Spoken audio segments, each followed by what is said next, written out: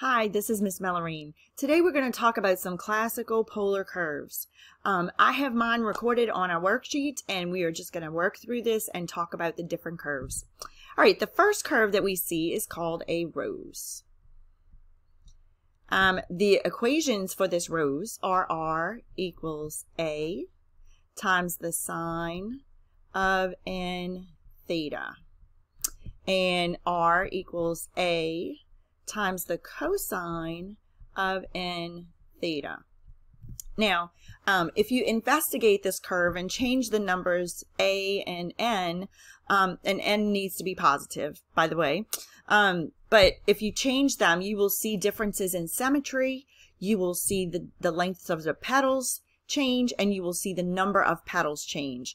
So there you go. You should investigate the rose if you want to make a nice cute little flower, and investigate it and see what the a and n do to the actual curve. The next curve that we see here is called a lemniscate. And let me spell that for you. L-E-M-N-I-C. A lemniscate. Okay. I know it sounds kind of strange, maybe like Limp Biscuit, but it's lemniscate. Oh well. Anyway, so this one is a little complicated to put into your calculator.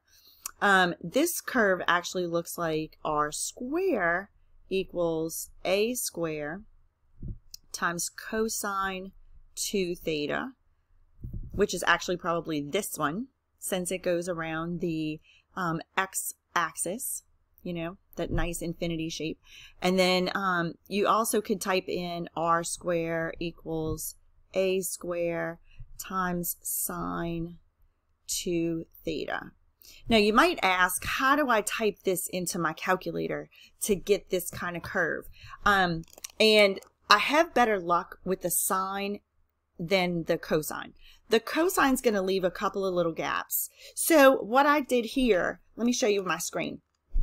I went to y equals, r equals, and I typed in the square root, because you can't type in r square.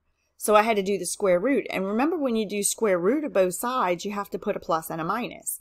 So what I did here was I typed in the positive square root of 9 cosine 2 theta, and then negative square root of 9 cosine 2 theta, and then if I press zoom 7 or I graph, this is what it comes up with.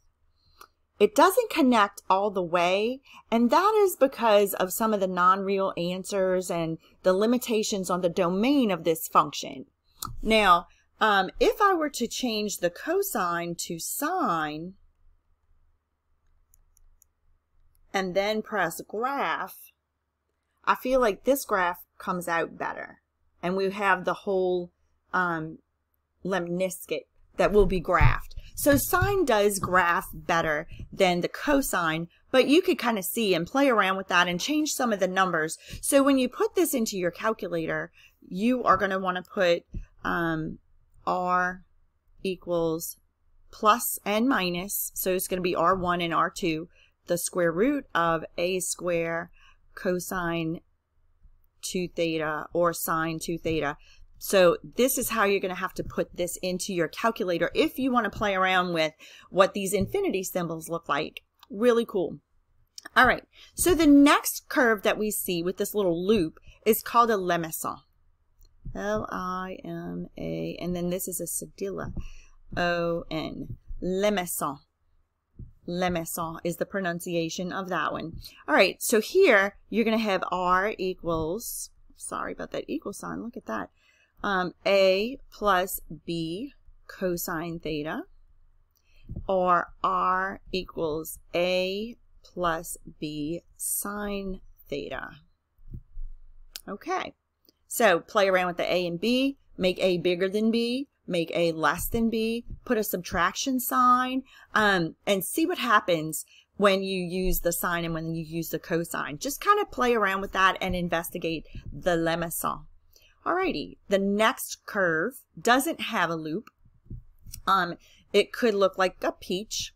Some of my students say it looks like a butt. I'm so sorry that they think that, but you know, I don't know where they would get that. But it's called a cardioid. cardioid. And the cardioid has a similar equation to the lemniscate, and it's R equals A plus A cosine theta. So it actually results from A and B in the lemniscate equation being equal. If A and B are equal, not one greater than the other. And then R equals A plus A sine theta. Again, you could play around with what if you put a subtraction, or what if you change it from sine to cosine. But the cardioid is actually the A and A are equal, or A and B are equal. Now the next one, I love this one, and I really enjoyed playing around with this one. This one is called the spiral of Archimedes.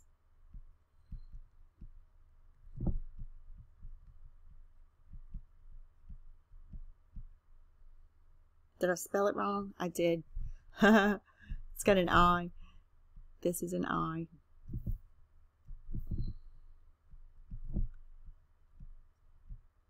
And Archimedes was a mathematician, philosopher person way back when. And you can look up his story. It's amazing. You can kind of see from the graph, he invented the screw. And he invented lots and lots of cool things way, way back. He was a great inventor and great mathematician, and I wish I had the time to tell you the story, but he is amazing, and you should go look him up and look up all the different things that he did. He made the world a better place with his inventions and his ingenuity. Wonderful person. All right, so the equation for Archimedes, the spiral of Archimedes, is R equals A theta. Okay, now this one, when I first put this in my calculator and I did R equals, let me clear out my Y equals, and if I put R equals 2 theta and I press graph, it didn't give me a whole spiral. It kind of looked like it wanted to, like it started off, but then it stopped. And so then it's like, okay, well, what would happen if I changed that 2 to 0.5, say, 1/2 theta, and I press enter? Then it kind of did a little bit different, but it also looks like it gave me more of a spiral. So I think the smaller the A number, the tighter your spiral is going to be. Now, if you want it to go around more than one time, and you take a look at your window, if you look at the theta values, the theta max is approximately 2 pi. So you're only going around your circle once. And for this screw, it probably goes around infinitely, or it can go around many, many, many times. So if you change that, and I'm just going to type in 10 pi, I'm going to type in 10 pi and press enter. And now it gives me this big old decimal, 3.31.4. And then I press graph, you're going to see a whole different story. So you can play around with the number. We can make the 0.5 maybe a 0.2, and then press graph, and we'll see what happens. And it makes a really nice tight spiral, and it goes around 10 pi. So you can play around with your window. Play around with the numbers. The bigger the number, the bigger the spiral. The smaller the number, the tighter the spiral. So if you want to see more of a spiral, then you will have to make that A number smaller. And you can play around with the window and see more of that.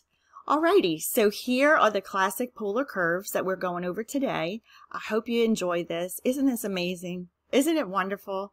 The world of mathematics is just magical, and I just love it, and I hope you love it too.